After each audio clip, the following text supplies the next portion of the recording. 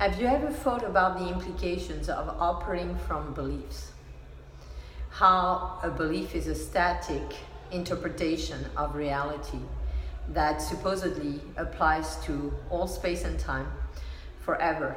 And so if we operate from a belief which is not actually an accurate representation of reality, we are limiting ourselves to experiencing this belief in our day-to-day life over and over again.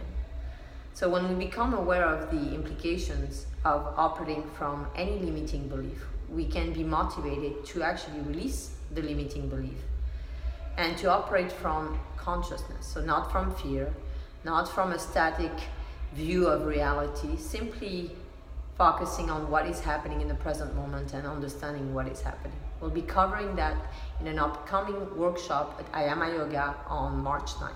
Join us.